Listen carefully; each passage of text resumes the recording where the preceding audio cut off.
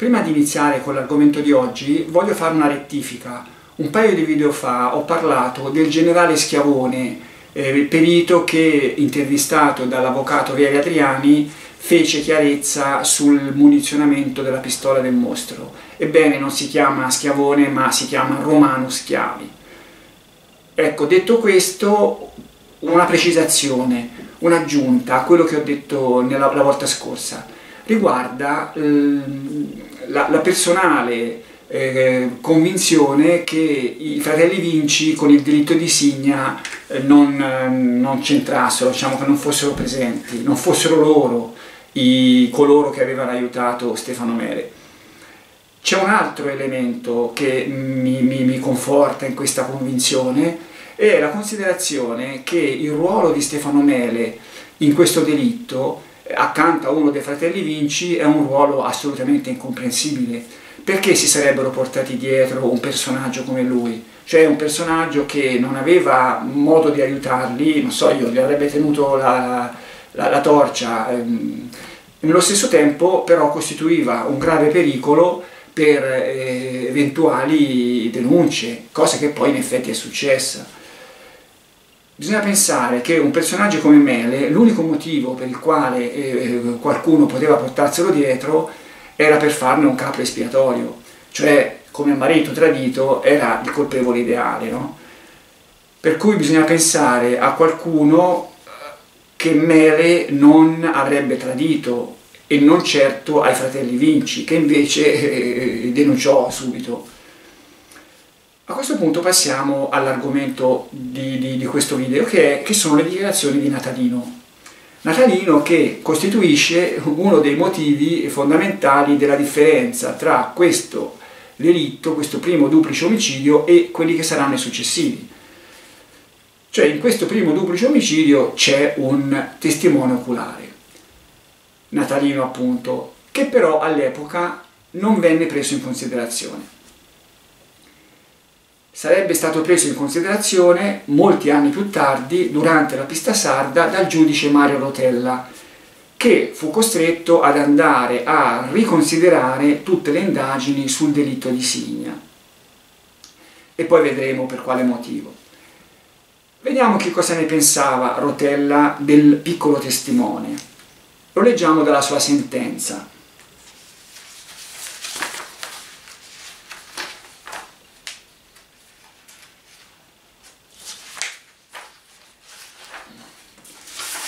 Durante le indagini svolte allora, le acquisizioni nei suoi confronti furono estemporanee o circondate da scetticismo, e in questa direzione operò anche un parere psicologico formulato all'interno dell'istituto nel quale era stato ricoverato. Esso avvalorava l'esistenza di un trauma a cagione dell'enormità del fatto cui aveva assistito e una rilevante suggestionabilità. Non fu tuttavia mai svolta una perizia vera e propria per accertarne la reale incidenza, né si pose mano a un'esegesi delle sue narrazioni. Un'esegesi è un'analisi, no? Cioè, diciamo che Rotella ci dice sostanzialmente che Natalino non fu creduto, si temeva allora che le sue dichiarazioni non sarebbero state affidabili. Non è il parere del giudice però. Secondo lui va invece respinto un atteggiamento di apodittico scetticismo. Quest'ultima posizione è sostanzialmente dovuta alla scarsa familiarità con il discorso infantile, se non che i bambini tradiscono facilmente le loro menzogne, così che è più facile intenderne le ragioni di condizionamento. Il discorso di Natalino è interessante non solo per il dichiarato, quanto per gli inquinamenti che appalesa e le loro fonti. Rotella non mette assolutamente da parte le dichiarazioni di Natalino, ma li va a cercare, oltre che eventuali verità, anche dei condizionamenti, per capire chi questi condizionamenti li mise in atto e perché.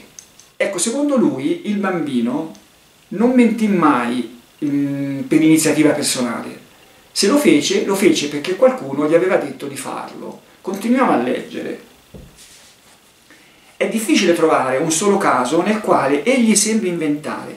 Tutto quanto dice non ha nulla di fantastico. né trapela dalle sue versioni alcun interesse o ragione di affettività tale da indurlo a mentire. L'impressione complessiva, confermata passo passo dal dettaglio, è che egli narri i fatti come realtà obiettiva e occasionale alla quale abbia partecipato da spettatore, senza sostanziali coinvolgimenti emotivi. Questi senza dubbio vi sono stati, a partire dalla paura generata dagli spari, al rilievo dell'inerzia della madre dopo la morte, alla scoperta del padre, all'accompagnamento notturno verso la casa di estranei, ma il narrato appare avulso dal vissuto, perché Natalino non sembra in grado di darsi una ragione complessiva degli accadimenti, così che il riferirli non rinnovella i sentimenti estemporanei di allora. Ecco, sostanzialmente quello che afferma Rotella è che il bambino era così piccolo, aveva così un'età così giovane, che gli eventi non lo coinvolsero più di tanto, perché sostanzialmente faceva fatica a capirli, però li registrò vedendoli e sentendoli, e queste sue registrazioni compaiono poi nei verbali che lo riguardano. Ecco, verbali che è bene tenere a mente un fatto. Il problema dei verbali c'è sempre. I verbali sono delle trascrizioni in forma riassuntiva di quello che è stato detto durante un'audizione o un interrogatorio, per cui molto spesso non corrispondono esattamente al pensiero di chi parlò. Nel caso di Natalino il pericolo è ancora più grande. In ogni caso questi verbali ci sono e si possono interpretare. Piuttosto, prima di passare a esaminare queste dichiarazioni di Natalino, è bene dire qualcosa su Rotella. Chi vi sta parlando è assolutamente d'accordo con quello che fin qui ho letto della sentenza Rotella. C'è però da dire che il giudice predicò bene e razzolò meno bene. Non del tutto male, ma comunque meno bene. Perché? Perché quando si mise a fare questi controlli aveva in mente un colpevole ben preciso. Gli vogliamo dare un nome: Salvatore Vinci. Per cui, forse senza rendersene conto, tra le dichiarazioni di Natalino ne escluse qualcuna che andava contro questa sua ipotesi. Ecco, noi non faremo questo sbaglio. Le dichiarazioni di Natalino hanno tutte un motivo. Nessuna è inventata, non da lui, per cui ne andremo a vedere una per una. Cominciamo con le prime parole di Natalino, che sono quelle dette al De Felice e dette a Giacomini, a tutte le persone che gli furono intorno il primo paio di giorni dopo il delitto. Sappiamo che in quel momento Natalino era sotto l'influsso dell'ammaestramento paterno. Il padre gli aveva detto di stare zitto, di aver fatto il viaggio da solo, e questo lo sappiamo già. Quando fece il viaggio, ripeté il viaggio con il maresciallo Ferrero, raccontò una parte della verità, che il padre l'aveva accompagnato. Poi esiste un verbale della sera del quale Rotella racconta che ci sono altre cose dette da Natalino. Purtroppo è un verbale del quale è nota soltanto la prima pagina, con poche informazioni, poco interessanti. Sarebbe interessante invece vedere tutto il verbale, che per adesso non c'è. Successivamente Natalino fu preso in custodia dai suoi zii, in particolare da Piero Mucciarini e Antonietta Mele, che abitavano a Scandicci, vicino gli altri zii, Marcello Chiaramonti e Teresa Mele. Stette con loro un mese. Ecco, su di lui ebbe un occhio di riguardo il maresciallo Ferrero, quello che lo aveva minacciato e che lo aveva costretto, dicono tanti, a dire una bugia, e non è vero. Il maresciallo Ferrero non trascrisse il risultato dei suoi controlli. Ci rimane la sua deposizione al processo di 2 anni dopo. Una deposizione molto interessante. Leggiamone qualche passo.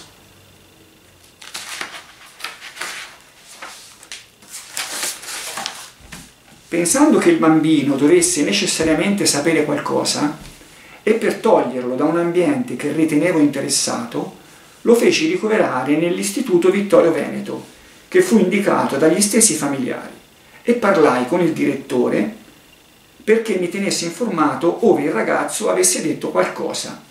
Dopo qualche giorno il direttore mi telefonò e mi recai all'istituto, ove interrogai il bambino, che con mezze parole, data anche l'età, disse che quella notte si era svegliato ai primi spari ed aveva visto la mamma immobile e lo zio, cioè lo bianco, gli aveva detto: la mamma è morta, ci hanno sparato, e poi anche costui si era addormentato.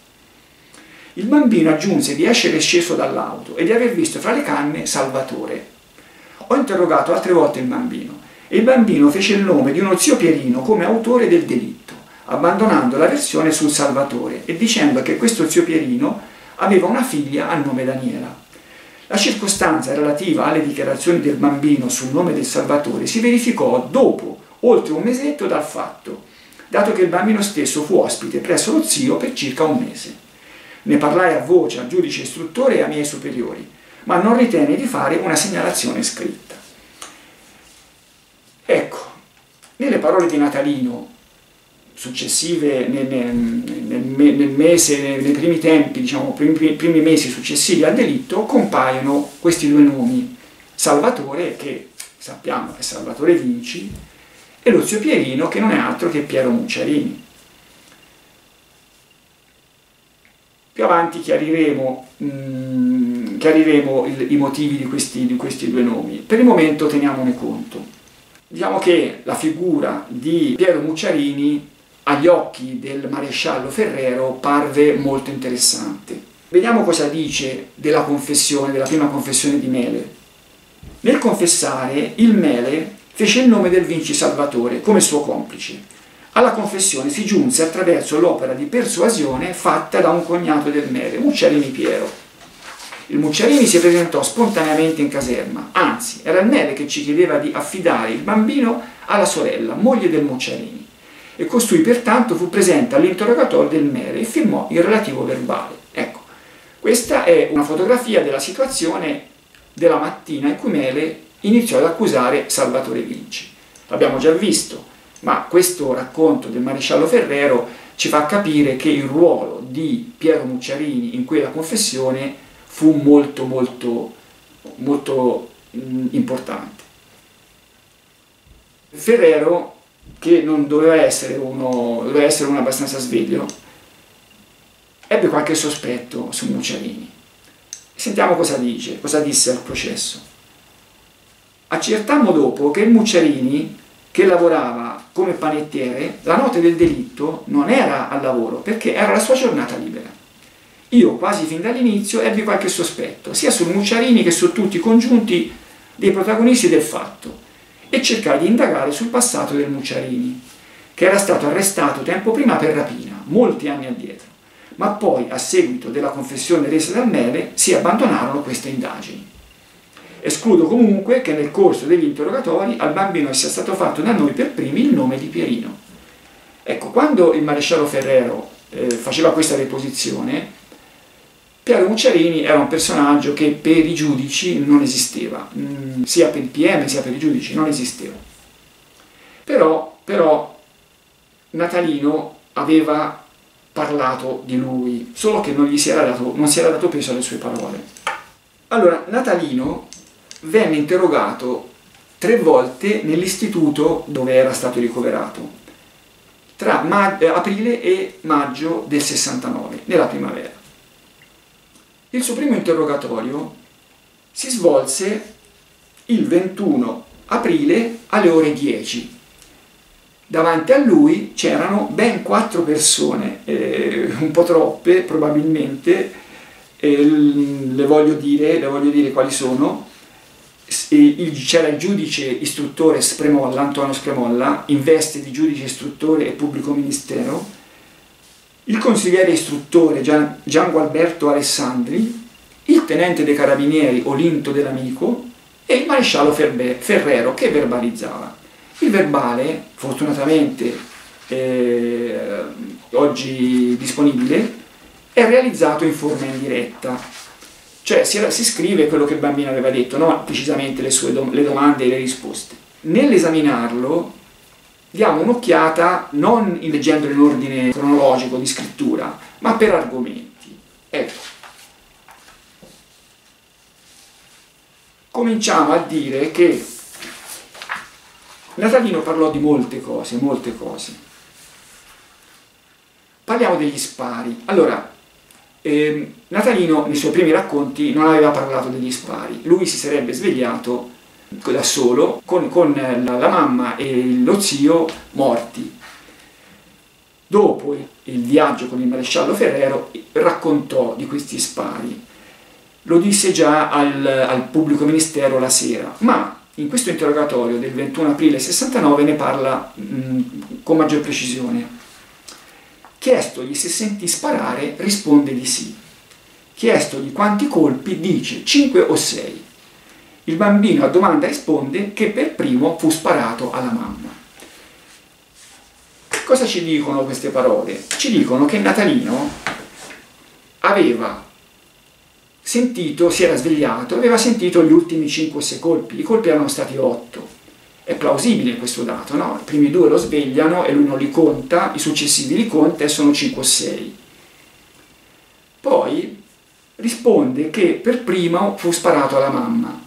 Questo probabilmente è il risultato del fatto che lo bianco ebbe un periodo,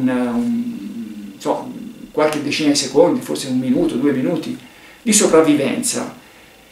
La mamma non gli rispose, lui gli disse che gli prese la mano, mentre lo bianco gli disse ci hanno sparato.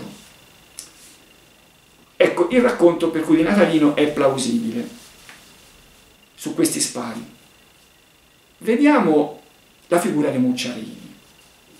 Chiestogli chi c'era con il padre, il bambino insistentemente dice che con il padre c'era lo zio Piero da Scandicci. Chiestogli chi abbia sparato, il bambino dice Piero.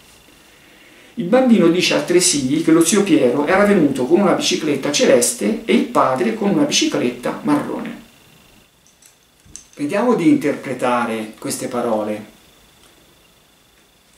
Il fatto che venga usato l'avverbio insistentemente ci dice che il racconto di Natalino sulla presenza dello zio Piero non gli fu suggerito, fu una sua iniziativa, altrimenti non avrebbero scritto il bambino dice insistentemente. Ecco, quello che probabilmente non è un fatto reale è quello che Natalino avrebbe visto che a sparare era lo zio Piero. Cioè bisogna immaginare la scena in cui il bambino è dentro e da fuori qualcuno nel buio spara. È molto improbabile che Natalino avesse potuto, anche nella concitazione del momento, capire chi era. Probabilmente la sua convinzione che era stato lo zio Piero deriva da qualche altro elemento che poi più avanti proveremo anche a ipotizzare. Infine, che lo zio Pierino e il padre fossero venuti in bicicletta, Rotella lo considera una sua suggestione. Io personalmente ritengo invece che non sia affatto una suggestione, ma sia il risultato di quello che si dissero padre e figlio durante il viaggio. Natalino avrà chiesto al padre come siete arrivati qua, con cosa siete venuti? E il padre gli raccontò che era venuto con la bicicletta. Cioè non c'è prova che sia successo questo, però diciamo, è ragionevole che Natalino abbia potuto dire questo sulla base di quello che gli aveva detto il padre e non esserselo inventato. Adesso veniamo al terzo argomento. Salvatore Vinci. Questa è l'ultima frase che si legge nell'interrogatorio appunto del 21 aprile 69, del verbale, l'ultima frase. Prima di allontanarsi, rinnovata la domanda se lo zio Piero gli abbia detto di non dire qualcosa, il bambino dice: mi disse di avere visto Salvatore fra le canne. Ecco qua. Allora, questa frase di aver visto Salvatore fra le canne, Natalino l'aveva detta al maresciallo Ferrero un mese dopo i fatti. Non si capisce bene se era ancora in casa degli zii o se era già in istituto, ma insomma il periodo era quello, no? Dopo un mese circa. Disse di aver visto Salvatore fra le canne e il maresciallo Ferrero disse al processo che poi Natalino abbandonò questa versione passando a parlare dello zio Pierino. Ecco, qui si capisce che di aver visto Salvatore fra le canne era stata una pressione che gli aveva fatto proprio lo zio Pierino, lo dice Natalino. Non perché dovrebbe mentire, perché avrebbe dovuto mentire. Adesso parliamo dell'altro Vinci, Francesco, e qui Natalino disse una cosa molto interessante. Chiestogli se gli abbiano detto di non dire quello che ha invece rivelato, risponde che il padre gli aveva detto di non dirlo. Chiestogli se c'era anche Vinci Francesco, dice sì. Chiestogli allora di ricordare chi abbia visto quella sera, ricorda, oltre il papà, la mamma, l'uomo che era in macchina che lui chiama anche zio, lo zio Piero e non menziona il Vinci Francesco. Chiestogli perché non lo abbia ricordato, risponde: me lo disse il babbo di dire di averlo visto. Chiestogli se lo zio Piero gli abbia detto di non dire nulla, dice no. Allora, ecco un'altra versione, differente. Lo zio Piero gli aveva detto di coinvolgere Salvatore Vinci, il padre gli aveva detto di coinvolgere Francesco Vinci. Quando gliel'avrebbe detto il padre? Allora, di sicuro non glielo disse la notte dell'accompagnamento, perché Natalino non ne parlò di non aver visto nessuno, di aver fatto il viaggio da solo. Poi sappiamo che il giorno dopo i due passarono la notte assieme. Fu l'ultima notte, perché poi Mele andò in caserma e ci rimase, poi andò in carcere. Per cui l'unico momento in cui Mele poteva aver fatto questa pressione su Natalino era quella sera lì. Proviamo a pensare quello che poteva essere successo. Allora Mele, il giorno dopo il delitto, quando ancora non aveva accusato in modo diretto nessuno, aveva fatto delle allusioni su Francesco Vinci e poi la sera era andato a casa con Natalino. Il giorno dopo, stranamente, aveva abbandonato le sue idee su Francesco Vinci e aveva preso in esame Salvatore Vinci. Guarda caso, accanto a lui c'era Piero Mucciarini, che era quello che aveva detto a Natalino di dire di aver visto Salvatore fra le canne. Vuol dire che da una parte Mele guardava Salvatore e Francesco Vinci, dall'altra Mucciarini, e con lui probabilmente tutto il parentato, guardava Salvatore. Mele accusò Salvatore, come voleva Mucciarini che era accanto a lui. La sua versione però poi non resse. Salvatore disse che aveva un alibi, ma poi soprattutto non resse perché la pistola che Mele aveva detto di aver buttato sul posto non venne trovata, per cui questo elemento che avrebbe potuto dare credito alla sua versione gli mancò. Fatto sta che lui passò ad accusare Francesco Vinci. Come lo accusò? Lo accusò dicendo che era andato assieme a lui, che Natalino era stato accompagnato da lui, che era stato minacciato e che la sera che erano stati assieme, quella sera di cui ho parlato anche prima, Natalino si era confidato con lui raccontandogli i fatti. Ecco, allora, in quel momento Mele aveva già confessato di essere l'autore del delitto assieme a Salvatore Vinci. Come dice anche Rotella, non se la sentì di tirarsi completamente fuori.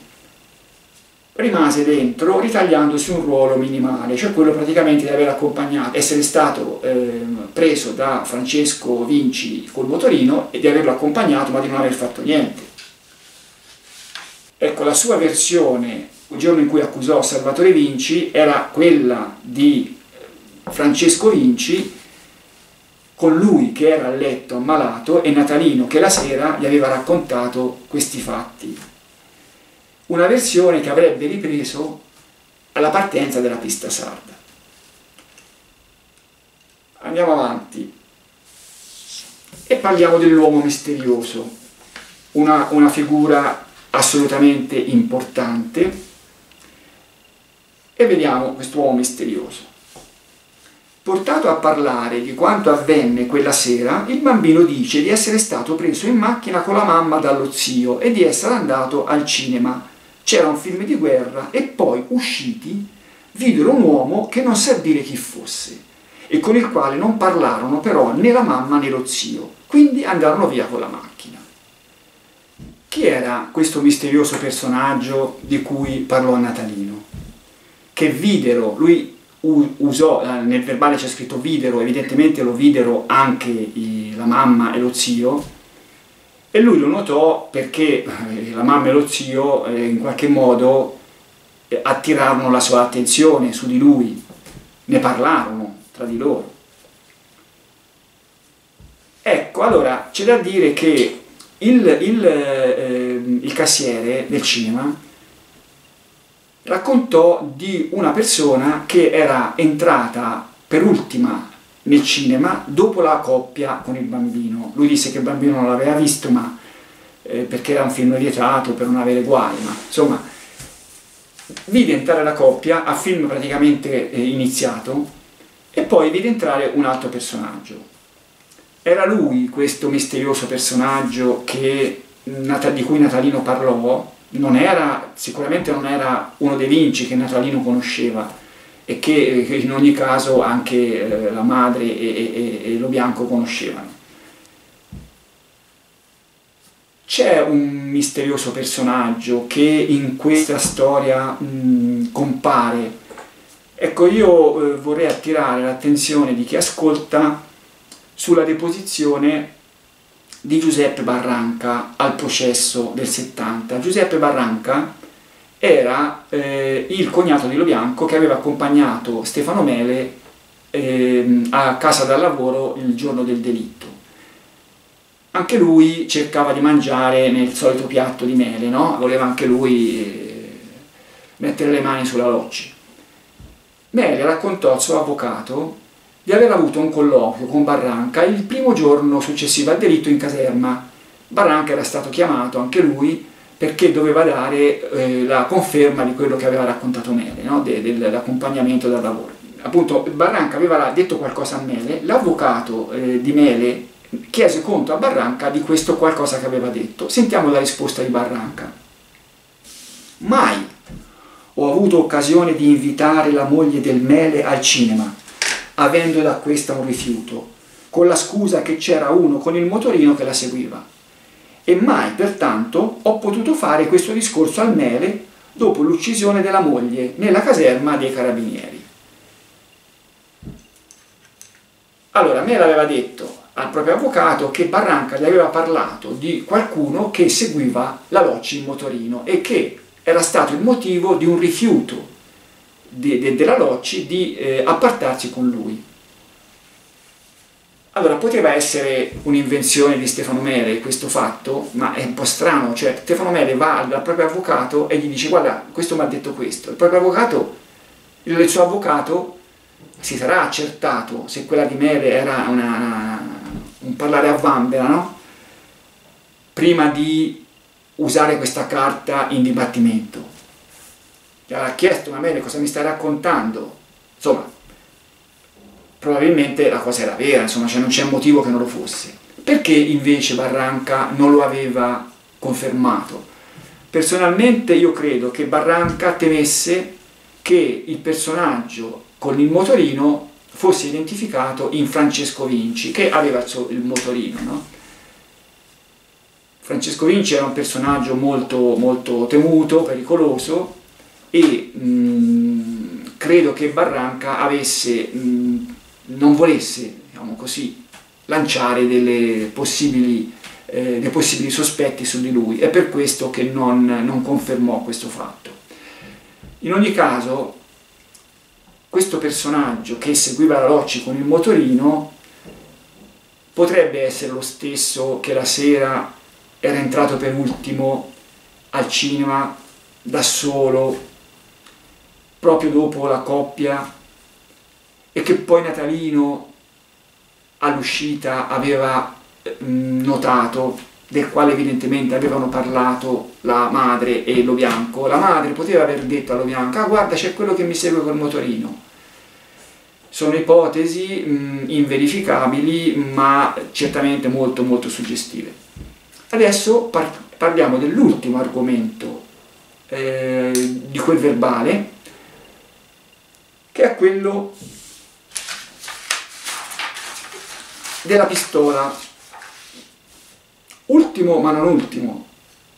Ultimo ma forse il più importante di tutti, nonostante lo scetticismo della stragrande maggioranza di chi si accosta a questa vicenda, che nonostante che in 50 anni ancora non siamo qua a non averci capito niente, si rifiuta di cambiare, diciamo di esplorare delle strade che parrebbero da non tenere in considerazione. Ecco, allora, vediamo questo discorso della pistola. Il bambino dice ancora che la rivoltella fu gettata nel fosso vicino e che lui andò via con il padre che lo portò in braccio.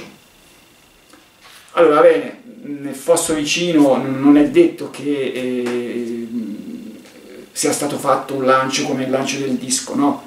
Potrebbe essere stata buttata lì, però diciamo che su questo argomento la prossima volta avremo modo di tornare.